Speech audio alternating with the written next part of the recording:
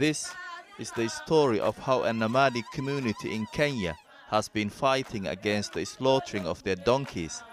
Here, villagers have been terrorized by gangs stealing and selling their donkeys for the Chinese black market. Turkana is Kenya's northwest desert country. It's bordered by Uganda, Sudan and Ethiopia, and is one of Kenya's poorest regions.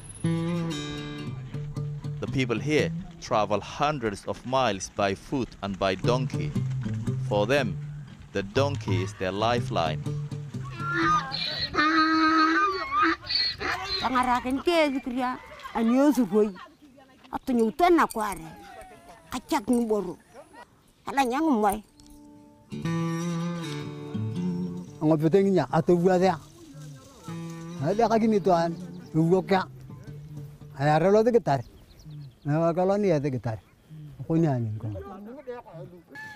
In China, donkey burgers are a delicacy and the skin is in high demand.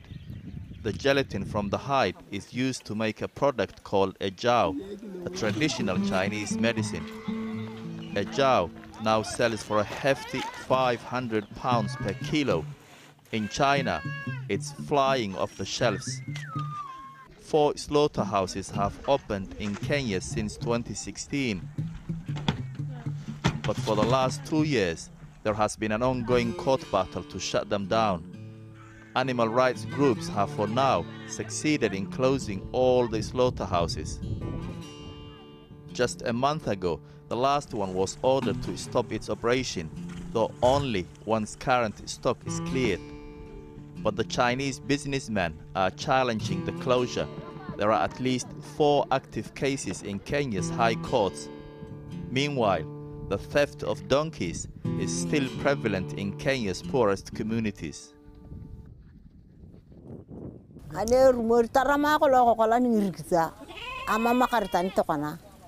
For Apatet, whose donkeys were stolen, life has become incredibly hard.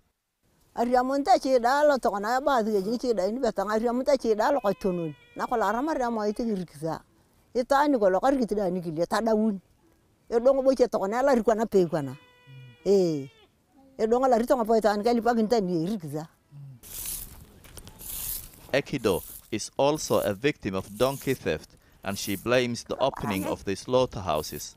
The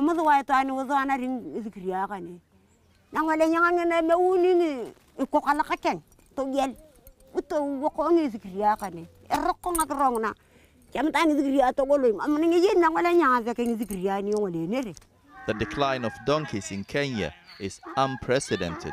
Between 2016 and 2018, 15% of the donkey population has been slaughtered. For Chief Nathan, this has traumatized his community. 20,000 number of donkeys. This number is reducing due to the theft. I'm expecting the number to be more than 15,000 donkeys that have been stolen in this area. Locals in Turkana's capital, Lodwar, protest outside the office of the local government every time their donkeys are stolen. They're demanding that all slaughterhouses be shut down immediately. But officials here say they have not seen donkey products leaving this area for China, and that anyone caught smuggling will be brought to justice. If there is still a continuation of illegal transportation of donkey meat from Turkana County, why has it not been intercepted? So it's not only the county government should be awake checking whether that illegal slaughter of donkeys is still operational. We are not aware. They have also set up a vigilante group to protect donkeys from thieves. Joseph has been chosen to lead the team.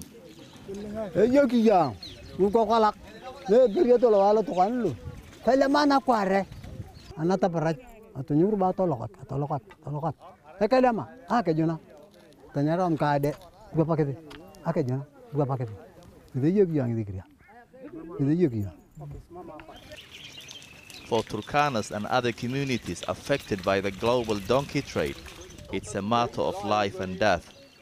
For business people wanting to make quick profits, donkey products are lucrative. As for consumers who wanted to eat a delicious meal or look good, they will keep buying it.